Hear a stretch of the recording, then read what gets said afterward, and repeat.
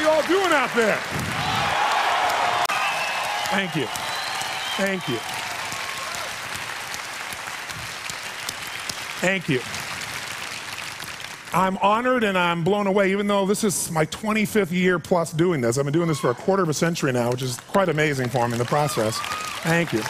And I've had the privilege now of working with more than 3 million people live in events from more than 80 countries around the world. So at this stage, I got to tell you something. I could be an idiot and I would know that there are certain patterns that cause people to be fulfilled, to be happy, to fit, to be strong, to feel alive, to be vibrant, to have passion in their life, to do well financially, but even more importantly, emotionally, psychologically, spiritually, in their health and their relationships.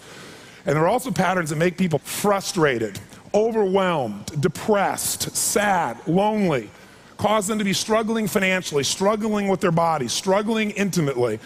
And those patterns, they're not because there's something wrong with somebody, it's because of a pattern that we're doing.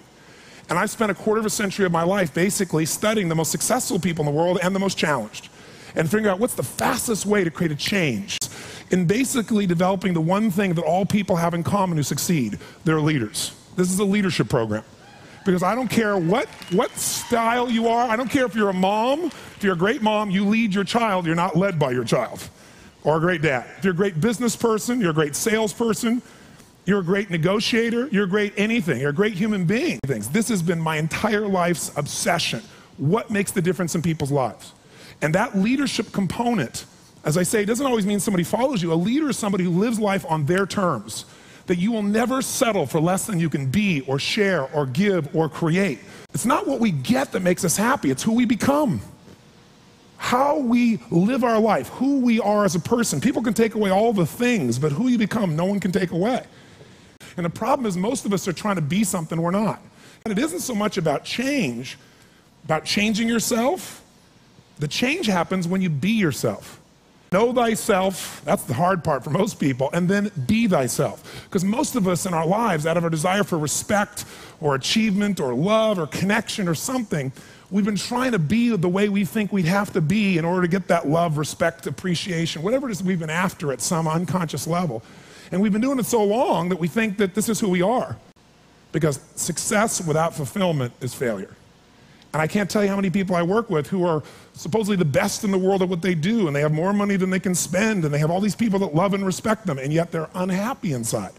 Because if you want to know what's really you, where you're going to be alive is when it's really you. And you may even think you know who you are because you've been living a certain way, but I'll tell you how you'll know. You'll feel euphoric, you'll feel strong, you'll feel unlimited, you'll feel free. I have seen, out of 3 million people around this earth in 80 countries, I've seen just about anything you can see, and there are only so many patterns. And what you're going to find underneath all of this behavior is we have the same needs. There are 6 human needs we're going to review tonight. When you understand what those needs are and which ones you're focusing on, you start to understand why people do the crazy things they do, including you and I. And you begin to understand, hey, there might be a better way to meet my needs, and I don't have to get caught up in this game of stress and frustration and upset, or I could really help this person I care about, because I could see what's really going on.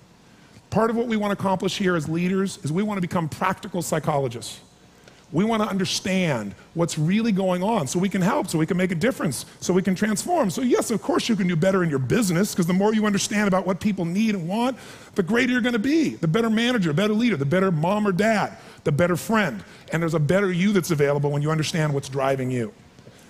But most of us are running patterns over and over again.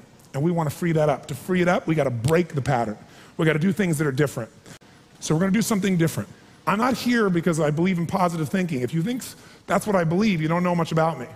I'm not one of those people that believes you're supposed to go to your garden and chant, there's no weeds, there's no weeds, there's no weeds, there's no weeds.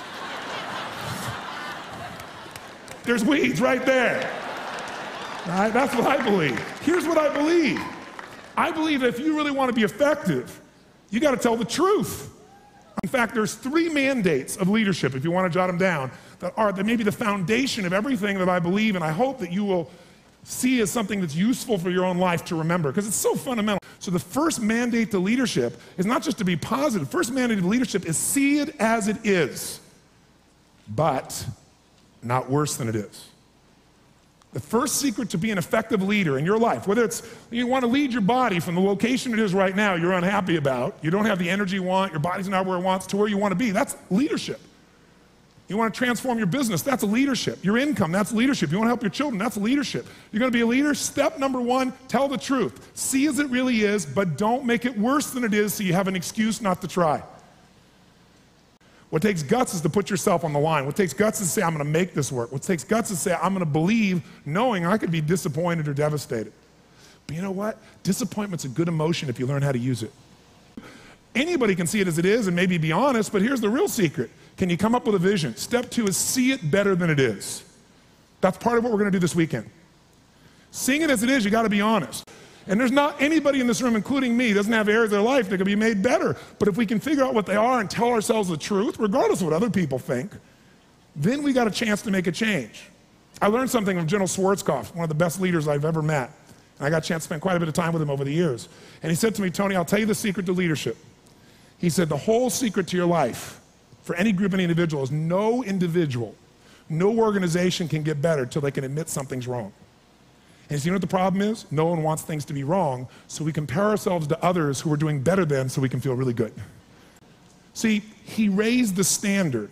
He went to step two. Step two is you got to see it better than it is and set that as your standard. A standard is something you don't go for. It's not a goal. It's something you live, breathe, and find a way to get to no matter what. If there isn't a way, a leader makes the way.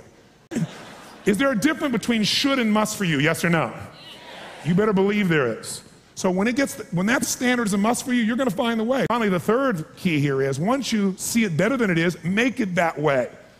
You got to take massive action. You got to be resourceful. You got to find the way to make it you want it. So this weekend, first thing we're going to do after a while is you're going to get real clear about how is it really? How is your relationship really? How is your body really? How is your career really? How are your finances really? All of us in this room, as different as we are, and you can look around, you see every gender, race, probably religion, belief structure in this room. The one thing I bet we have in common is we won't settle.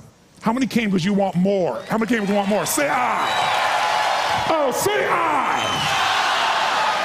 So whatever that more is that you came for, more energy, more focus, more determination, more confidence, more certainty, more love, more success, more playfulness, more of your body being where it is, more of your spirit alive, whatever it is, I can tell you this, whatever you think you came for, that's not why you came. Because I've done this for 25 years. I'm not saying you won't get that too. But what brought you here and what you're going to leave with is going to be more than what you thought. I can promise you. You want to know what makes us happy? Progress. That's it. I don't care what you've achieved. If you don't feel like you're still growing, if you don't feel like you're still contributing, if you don't feel like there's some progress in your body or your mind or your relationship or your business, if you don't feel like there's progress, you're going to be unhappy. I don't care how big your life is compared to other people.